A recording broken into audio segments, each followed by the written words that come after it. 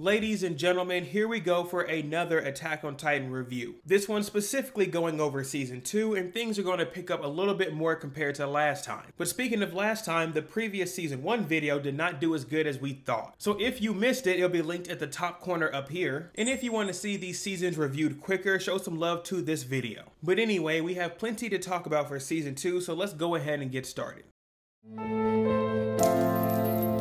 Now, to do a quick recap from last season, there's a couple things we need to remember. First and foremost, our characters live in a world where there's man-eating titans. We do not currently know what these titans are, however, there are certain people that are able to transform into a titan. Our first character is Eren Yeager, who seems to not know how he can transform. However, he's able to make a wish, bite his fingers, and he's able to transform into a titan. The big shocker is another character that was a part of the cadets named Annie Leonhardt. Multiple suspicious things popped up around this character, such as not turning in her own ODM gear, and also not having the birth records and details of where she came from. Eventually, we find out that she is a traitor and is also able to turn into a titan. After a huge fight between Eren and Annie, the scene ends with Annie putting herself in a crystal. With this method, she is not able to be questioned or even eaten by Eren himself. But during this time, we also find out a shocking reveal that there are titans within the walls. So that's a general synopsis of what happened in Season 1 at the critical moments. Now, without further ado, let's go ahead and jump into Season 2.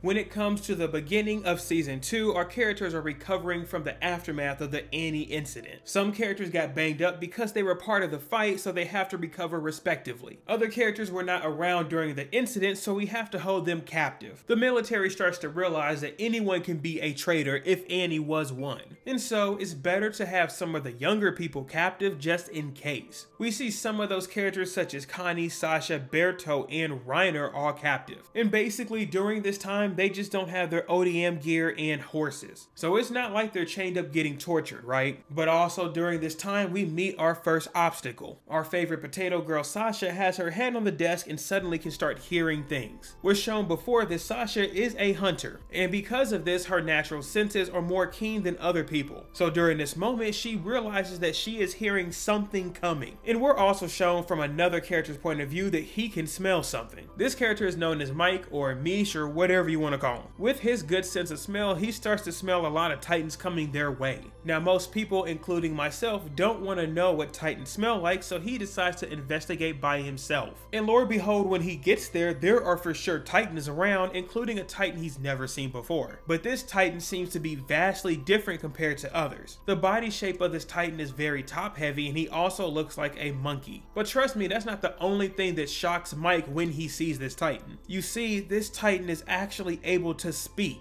So far, we've never seen a titan able to speak, including the titan shifters. So why can he suddenly speak, and on top of that, he can make other titans do what he wants? It's like basically telling a dog to sit. After one of the titans grabs onto Mike, he tells him not to eat him quite yet. But because Mike doesn't give this new titan the information he wants, he's able to tell the other titans to kill Mike. And as soon as you see him enter the story, he's also out at the same speed. But as a viewer, this tells us something very important, that there's other special titans around. But because of these titans walking around freely, it's best to move these cadets that were not a part of the fight to somewhere else. And also to save the horses because they are very important. During this time, we see several members of our main cast moving to a different location. And it just so happens that they stop by Connie's hometown. Now Connie, he did leave his hometown to hopefully have a better life within the walls. But for some reason, when they get back, everyone is gone. Plus, there's a random titan that's alive laying on top of his house. It makes you wonder what could have happened to his village, but for the sake of staying alive, we have to go. So the group decides to occupy this castle looking building for the nighttime. And luckily, we get a lot of new dialogue from characters that we've not seen before. Two other characters that also join the group are Historia and Ymir. Ymir decides to search the location to see what else they can find inside the building. Maybe you can find some perishables or blankets. But during this time, she has a pretty nice conversation with Reiner. I mean, both of these characters are probably never going to have a time to have a conversation anyway, so it's good to happen here. And that being said, Ymir happens to find a can with some weird writing on it. And of course, you're not supposed to be able to read this. I mean, we can't either. But for some reason, during this scene, Reiner was able to read it. But this whole conversation as to why he could read it is quickly ended, because the titans that are lurking outside are now getting active. Some of the older soldiers are doing their best to hold them off, but there's just too many. And we even see one get inside the building. Luckily, Berto and Reiner are big boys and they can fight on their own.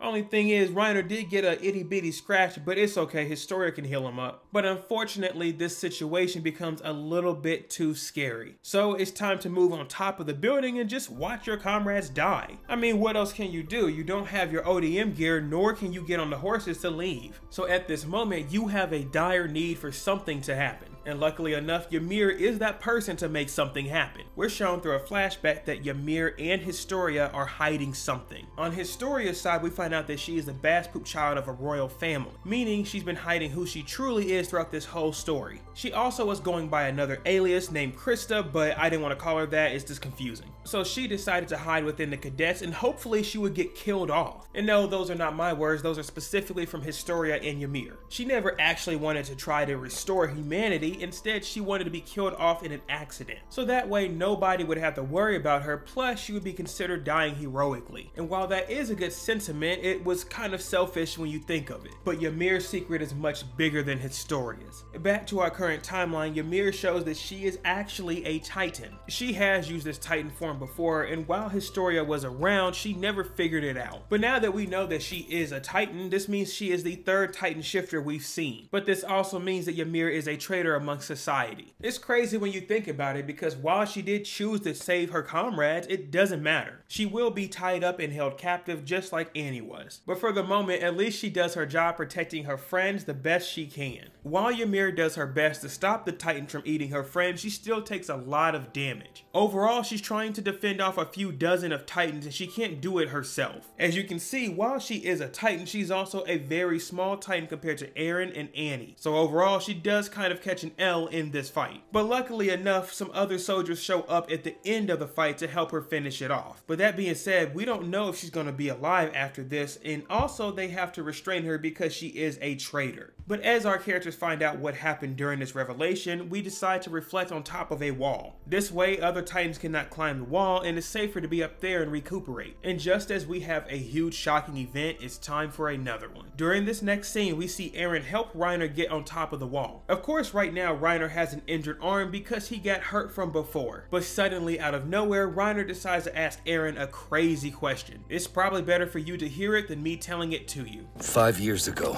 we compromised Walmaria and launched an attack on humanity. Entry point hard to find. I'm the armored Titan. He's the Colossal.